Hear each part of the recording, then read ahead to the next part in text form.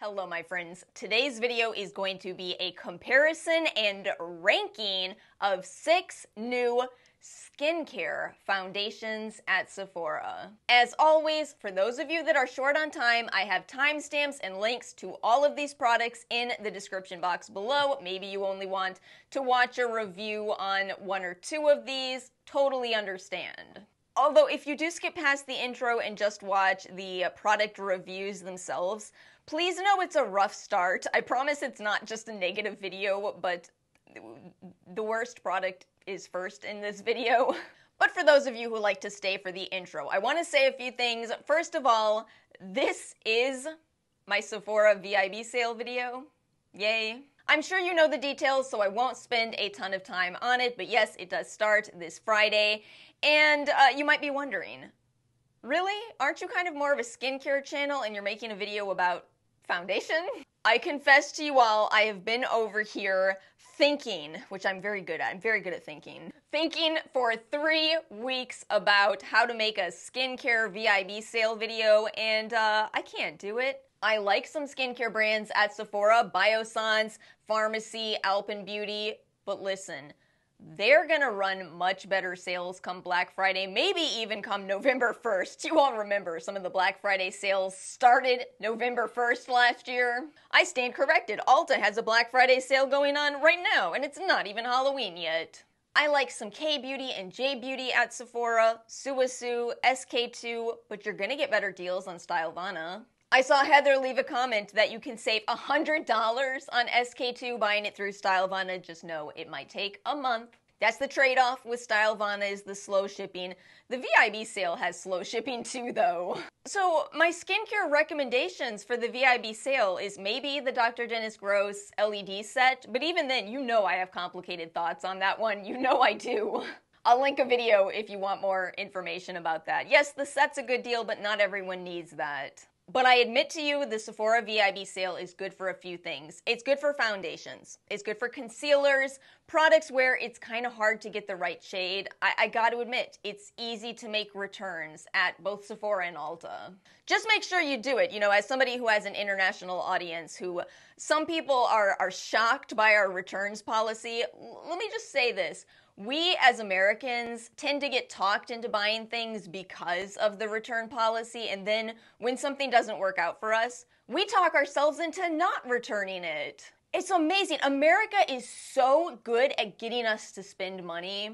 And I have 2 more VIB sale recommendations. First is the Sephora favorite sets. Look through them, decide if any of them are worth it for you personally. A lot of people kind of poo-poo on these Sephora favorite sets because they say, you know, we're all makeup enthusiasts here. Who hasn't bought the Charlotte Tilbury lip liner? Who hasn't bought the Rare Beauty lip gloss? Actually, a lot of people. There's actually a lot of people who haven't bought those yet, and you do get an amazing value in these, and I gotta say, Sephora is good at curating. It's not the newest stuff, but it is good products. But my favorite recommendation, and this is one that every single one of you can get 30% off, starting Friday, and get it Friday because this sold out last year, the Sephora Pro Collection brush set. Listen, I bought this last year and I've talked myself into buying it again because these are such good brushes. There is no sacrifice in quality in the brush set. Sometimes a lot of brands give you not as good brushes in their value sets. And honestly, it pains me to say it, but this selection is better this year than it was last year. I updated this. This is mostly this year's set. The only difference is instead of the eyeliner brush, you get the brow brush this year. But you see how the color on my number 47 here is a little different. I had to buy that one individually. That and the 71 concealer are in this year's set, and those are some of the best brushes. They're that cat paw shape. They are so good for applying, I would say, light to medium coverage foundation and concealer. You're gonna see me use those brushes to apply some of the products in today's video. It is such a good set. It will be $57 with the discount. And one more thing, with the Sephora items, the Sephora collection, remember, especially if you're Rouge or if you are VIB, if you are buying this on Friday, buy it by itself and add a gift with purchase. It's the exception Sephora is so stingy with the ability to combine coupons and gifts with purchases, except for with their brand. And I'm telling you, I'm not joking. Can you tell how passionate I am about this? These are my favorite, in particular, complexion brushes in my collection. I didn't expect it. They say that these brushes are designed by makeup artists, which just feels like, of course they are. It's like when skincare companies say, our products were designed by cosmetic chemists. Okay, as opposed to what? Uncle Bob designing the skincare products? But there's something about the Pro, it's the Pro line specifically, not the silver handles, the black handles, where the quality is just so good. They are designed so well. They're such good brushes. Unbelievable. If my mascara runs further in this video, just know it's this new mascara. Of course, it is rough. It's the Polite Society mascara by the former owner of Too Faced. Ugh. As far as what you may have come here today for, we're going to be talking about skincare containing skin tints as well as serum foundations. I decided to do this on the newer releases, and what I want to say here is we're going to talk about 6 foundations. Do not buy more than one of these. It is actually shocking to me how similar some of these are. My goal in this video is to, de-hype some of these products. Some of them are very hyped at the moment, and I just don't think you need more than one of even the hyped products. So this isn't a best foundations and skin tints at Sephora. It's meant to remove some of the hype and also hopefully help you find the perfect fit for you. Because again, the differences are so subtle that I just don't want you to end up with 2 that are so similar and yet, you like one a little more than the other. I only have 6 today to review because I received 4 of these 6 in PR. This is not going to be a video where I tell you the PR are the best products. It's going to be an honest video because I want it to be helpful for you. At the end of the day, it's still my opinion, and if you disagree with me, I welcome your feedback in the comments section below. Skincare as well as makeup are both very personal. Put them together, and you still have a personal product at the end of the day. Oh, isn't that even technically this category? Makeup is personal care. But let's go ahead and get into it. Again, I'm going from lightest coverage to heaviest coverage, which means we have to start with the Bobbi Brown Vitamin Enriched Skin Tint. Thank you so much for sending this over, Bobbi Brown, and I'm really sorry about how much I don't like this.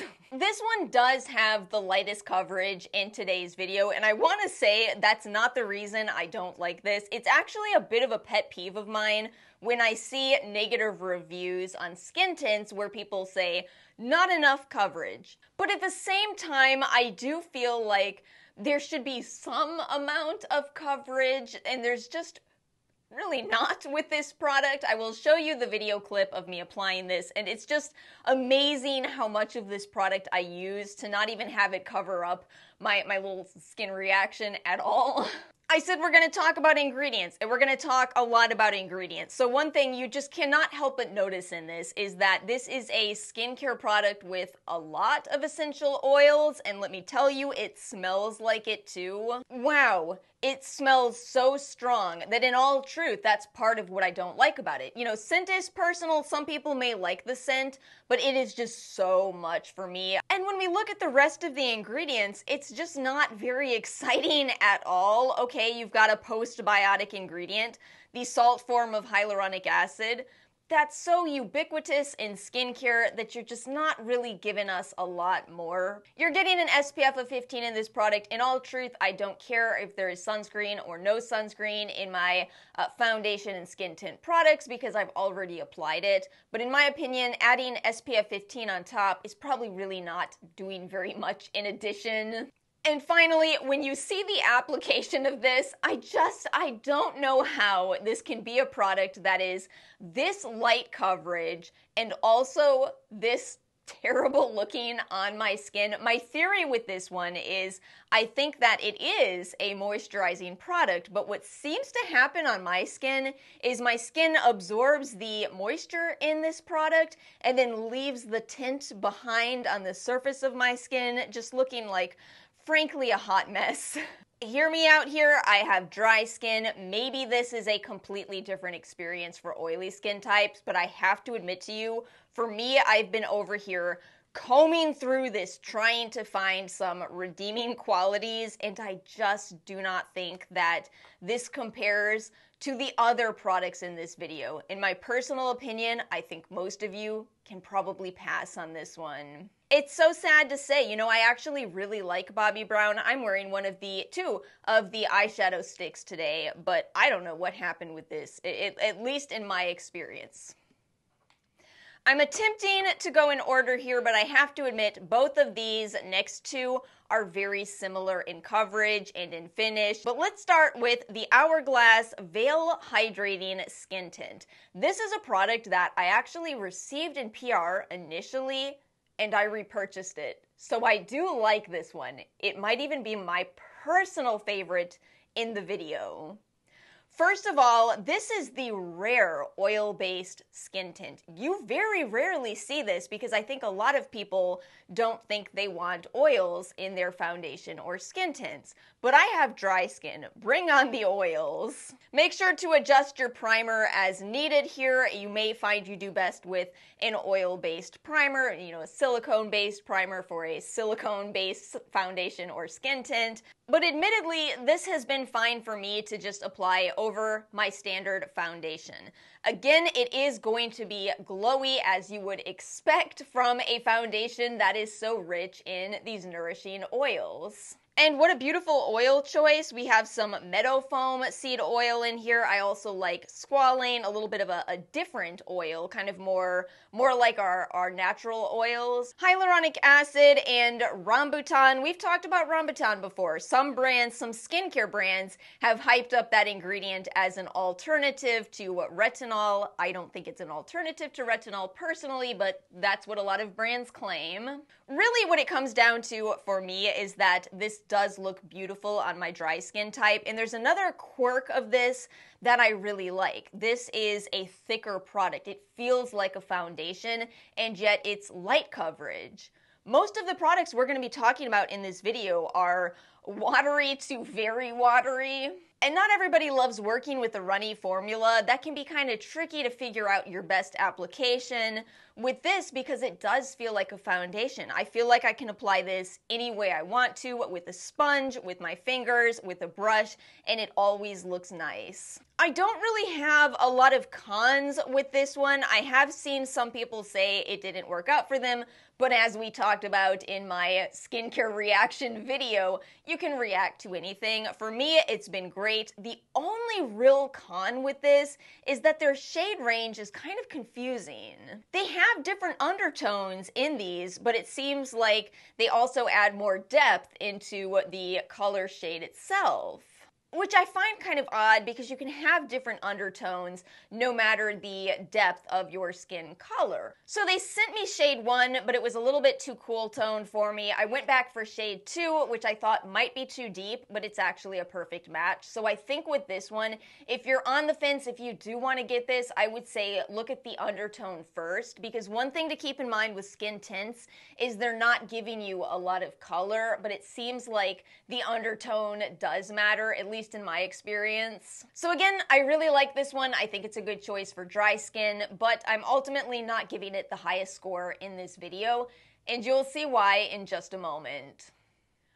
Our next skin tint is the Danessa Myricks Yummy Skin Tint. Listen, I'm going to tell you now, this in my opinion is the biggest people pleaser. I think the largest number of people will be happy with this. It may not be the perfect fit for every last person, but it is very well made. First of all, this is a beautiful formula. It is absolutely a product that reads much more like a skincare product. We have squalane. We have that collagen alternative, that vegan collagen that the Outset uses. That's the SR hydrozoan polypeptide 1 ingredient. We have a ceramide ingredient, phytosterols, cactus extract to add some extra hydration, all in really an incredible shade range. They sent these over, so shade 1 is actually too light for me, which I think is saying a lot. That's saying a lot. I do have a very fair skin tone, but there are people with an even more fair skin tone. Look at how light this goes. Not only light, but also very deep in terms of the shade range. Phenomenal shade range, the best value. The best value in the whole video, $36, and not just for 1 fluid ounce. This is 1.58 fluid ounces. I forgot to highlight the iron oxides, but as a quick refresher, those are ingredients that may be helpful for blocking blue light. There's even some limited evidence that it may be helpful for preventing hyperpigmentation. I wouldn't stress it, but I think it's, it's a funny detail that makeup may actually be good for your skin. There's no SPF in this, which is fine. Just wear it over your sunscreen. There is no scent in this product, and it wears beautifully. The one detail I will tell you with this is I do prefer to apply this with my fingers. So yes, this is my top pick from this video. There may be certain characteristics that you like a little more in some of the other products, but as a whole, she knocked it out of the park with this release. It's a really, really good skin tint. We're going to talk about the Ciele Tint and Protect SPF 50 next. Whoa, this one has had a lot of hype on social media. Now, disclosure, I did get this in PR. I'm going to tell you, it's good. I am also going to tell you my critiques with this one. First of all, let's look at the ingredients together. So it has kind of a lot of those skin benefiting ingredients, bisabolol, allantoin, niacinamide. But I got to admit something. I got to admit something. I'm a smidge flustered by the fact that they keep saying this is a mineral sunscreen, and those of you who also watch Lab Muffin Beauty, you know exactly where I'm about to go with this. She is right. She is right. This has titanium dioxide, which is a mineral filter. By the way, sometimes it gets a bit of a bad rap, but you can formulate it in a way that it is fully broad spectrum. Just don't breathe it, which I doubt you're doing in a liquid form anyway. But it also has butyl-octyl salicylate.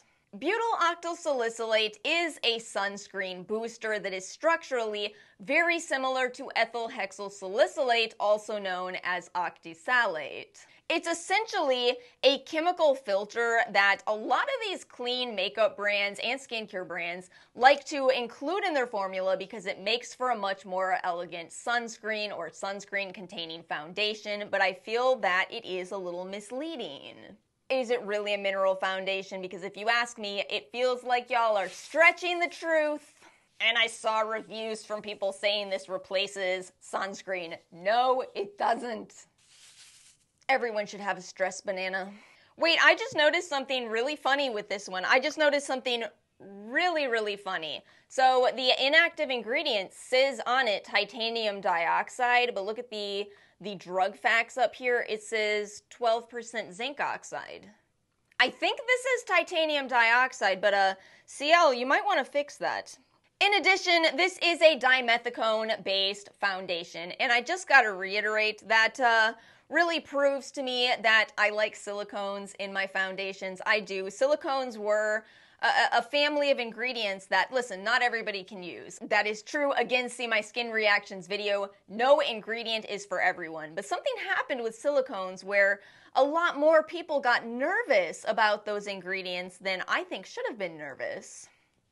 Silicones are really quite innocuous, and they typically make a moisturizer, foundation, or skin tint spread more nicely. So listen, this is all to say this comes together to actually be beautiful. I do see why it is hyped. It is a lovely foundation on, spreads so nicely, wears well, and it is more skin-like. If the other products in this video are too glowy for you, this one is not too glowy. My critique would be, again, it says mineral SPF right here on the packaging, but with that UV booster in it, it just seems like this is further demonizing of so-called chemical filters. The word scares some people, and yet we are made of chemicals. A few more criticisms. I don't love the double system here of a dropper. It's just kind of a pain.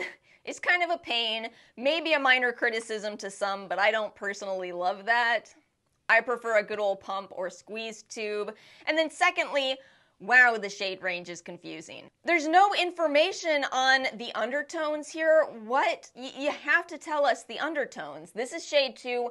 I would call this neutral. I think this is a neutral shade. So yeah, neutral in my opinion, but I don't understand why There's no information about the undertones. The best shade range comparison I have is the Sephora pictures. That is not, please don't rely on that entirely. Well-made foundation, but you gotta make it more clear to customers what undertone and depth you're buying.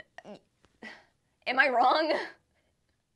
Our next foundation is one where I respect it, but in all truth, it is not my absolute favorite. So this is the Bareminerals Original Pure Serum Radiant Natural Liquid Foundation. I believe this was recently reformulated. I did get this in PR, and I have to admit to you, wow, the reviews on Sephora are bad. Oh, they are bad, but there's also only 2 or 3 at this moment, and I think most of those people are upset about the reformulation, which is something I can understand. I, too, have been the victim of a reformulation I didn't like, Augustinus Bader. Now listen, this has the shortest ingredients list out of this video. In all truth, this might be the best option for those of you that have very sensitive skin. It's so short that there really isn't a lot to talk about when we actually look at the ingredients list, which I think is why, when we get into the claims, whatever 93% skincare means, I don't think that means too much. With a real pared down product like this, you kind of end up having to make your ingredient claims about what the product doesn't contain. And it is true, it doesn't contain silicones, fragrance, or oil. But because it doesn't contain silicones, which I just said I like in a product, it doesn't spread as nicely. Because it doesn't contain oil, it makes it less dry skin friendly, at least for me personally. So in the end, it feels like one of those foundation options that is fine. Again, at least if you can use the ingredients I just said. This could be a holy grail for very sensitive skin types. And again, I said I respect it, and I do. This one is a true mineral foundation. We do not have sneaky UV filters masquerading in the product, not letting you know that you are using a hybrid foundation. I also respect the shade range. It's a smaller shade range, but nobody was left out. If you're building it up to full coverage, it still may not include everybody, but the effort was there, and I respect that. And I think I respect it is what I can say about this, you know, again, because I'm only working with 23 ingredients here. I don't have a lot more to comment on. It's fine. It is funny that it doesn't look good in Aura's swatch, so I will say make sure that you just use a basic moisturizer with this one, something that doesn't contain silicones, doesn't contain oil, because your primer needs to match your foundation for it to work its best. I have one final foundation for this video, and it is the Estee Lauder Futurist Skin Tint. Now, I was talked into buying this one by the ingredients list, but also because I saw Not for Print Beauty here on YouTube talk about this. Do you all know her channel? I'll link it below.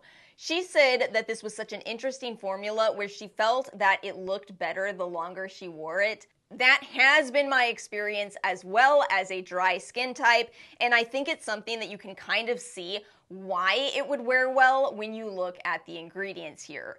Look at the oils in this product. Meadowfoam oil, rosehip, they managed to put rosehip oil into a foundation. Do you know how hard that is? Usually, if you formulate with rosehip oil in a foundation, it's going to make the foundation change color through the day.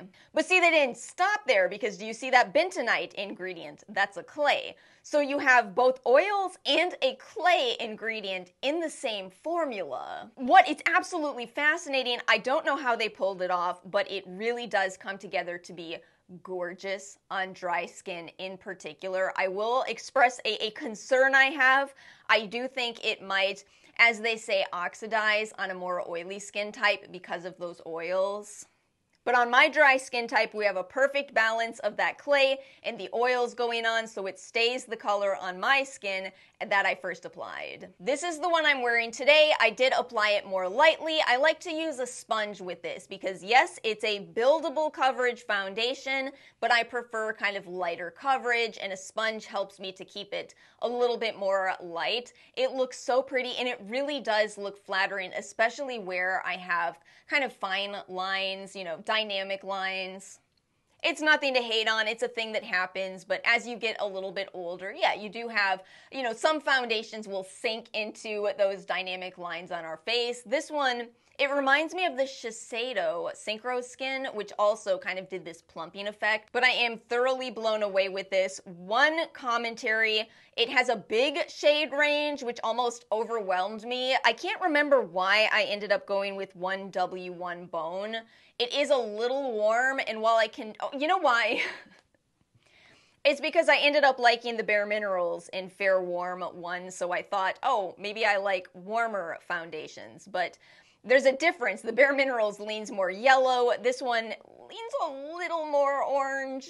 But because I'm only applying it light, I think I'm still pulling it off. I would say, if you tend to usually wear neutral foundations, stick with neutral. I wish I had as well, but like I said in the intro of this video, we don't really make returns in the US.